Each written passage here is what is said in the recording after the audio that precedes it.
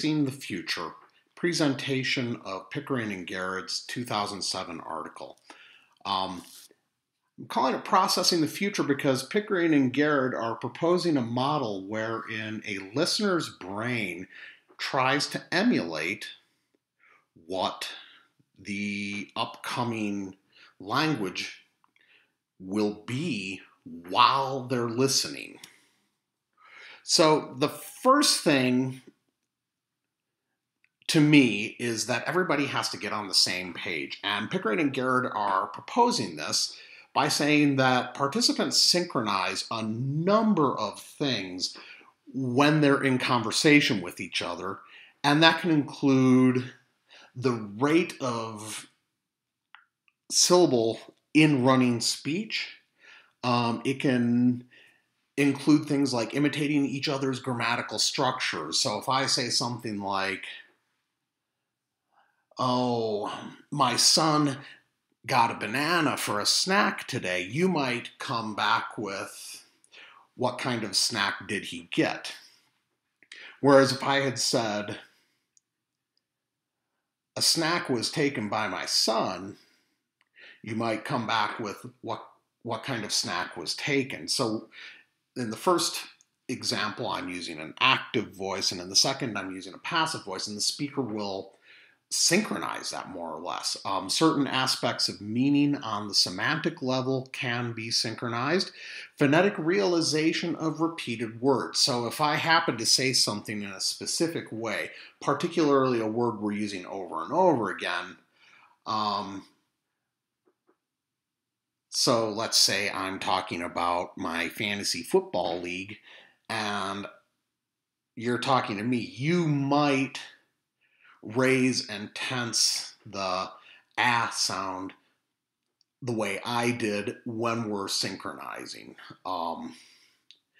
The amazing thing about this is that some aspects of this are even seen in children as young as 4 or 5 years old. My suspicion as to what's going on here is that mirror neurons are in effect. If you happen to have the Men Psycholinguistics book, you can read a more full explanation of it there.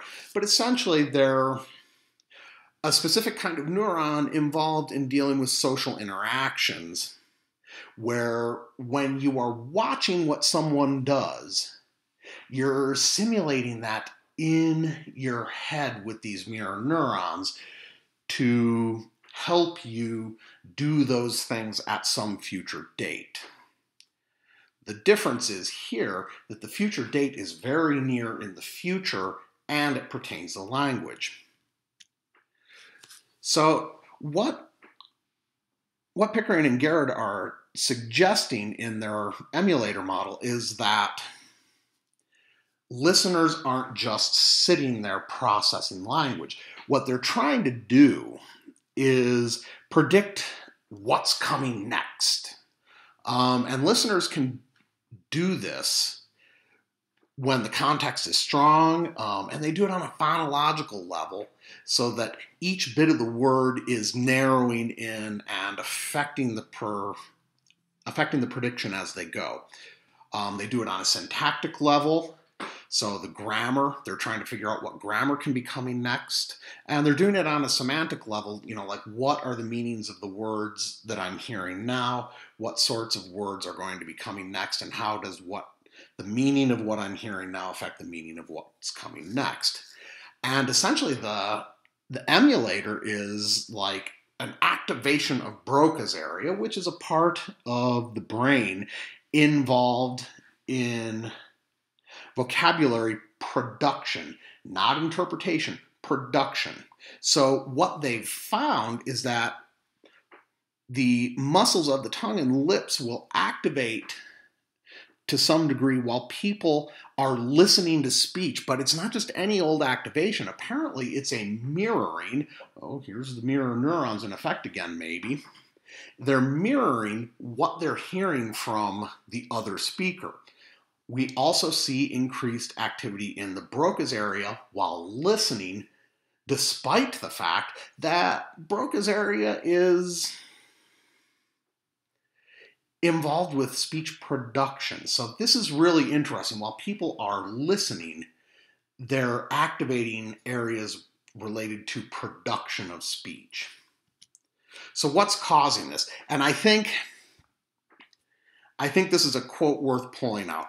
Language comprehension is highly incremental, and that means that we are trying to interpret the language as it's coming at us.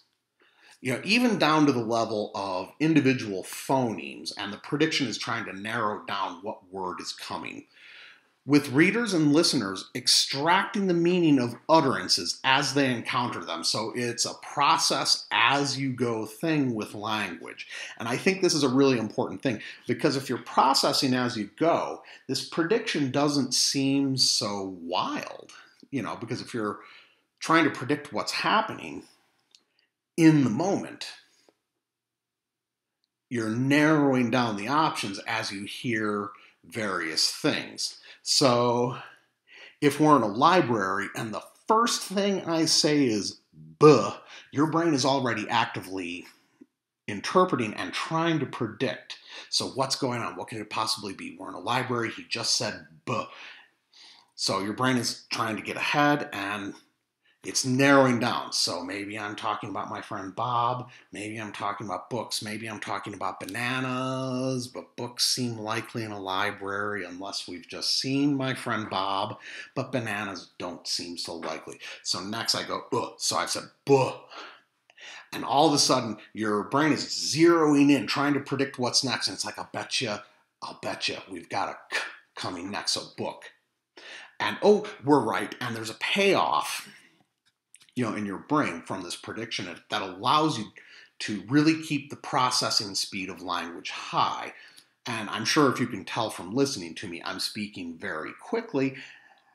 So you're trying to predict and keep up with my quick rate of speech. So is it just language that human cognition uses this sort of predictive pathway for? And it seems to be a resounding no. So other predictive systems here. So sequences of pictures are shown of people doing an action. Oh, look, I wrote shown twice. So they'll present people with a sequence of pictures of people in various poses. And when the poses are reasonably in order, people make that decision more quickly, as opposed to when they're kind of out of order. Because what they're doing is they're trying to make predictions as they see each image. And what's going on in their head is they're thinking, okay, based on past experience, what is it that I personally would be likely to do next? And when we get a lineup of the prediction of what I'm going to do next versus what I'm seeing in this series of pictures, it happens much, much faster as opposed to when they're out of order. And this prediction seems to apply to language too, according to Pickering and Garrod. And I don't see any reason to disbelieve it, because if we're seeing people do this in other areas, why wouldn't we expect people to use cognition to do the same things they're doing with, say, motor sequences and linguistic sequences? It doesn't seem like a large jump. We've already got the cognitive machinery in place to make this sort of prediction. And you'll notice that maybe even you in your personal casual use of language, when someone says something weird, it pops right out at you. And this implausibility, or the unexpected, comes out most strongly in highly predictable contexts. So let's say we've got a conversation going on a specific topic. You're making these predictions, and then all of a sudden someone throws in something that's like, well, where did that come from? We're talking about getting snacks, and all of a sudden they're talking about baseball? What? I don't get it. So I think that has to play with why non sequitur utterances throw people so much in the moment. And this predictive ability allows for people to gap information. So say you're in a noisy restaurant and you're talking, and there's a crash, you can still figure out what people, a crash of like a plate being dropped, you can still figure out what people are saying because your brain is making these predictions, and these predictions help gap you over into when the crash sound is over and you can resume hearing what they're saying clearly again. And it's really socially aided. But again, everything with language is social. So having this give and take where your brain is activating the production aspect to basically pretend to be the other person in speech to try to predict what they're saying, you can gloss over these noisy backgrounds, you can gloss over a fast rate of speech, and it makes it, I think, a faster way to process language if you're actively participating in what the other person is saying. So I think this emulator model is pretty robust in its description of what's going on, and as someone who uses language, even in a casual fashion, it seems pretty comfortable that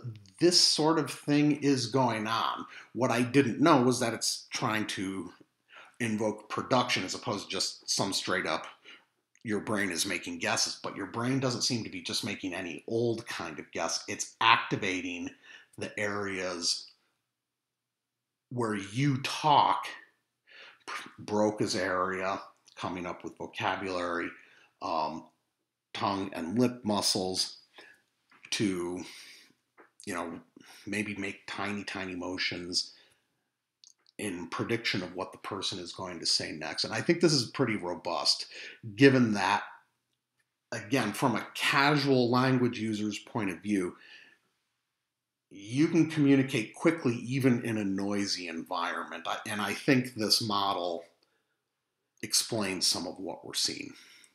Thank you.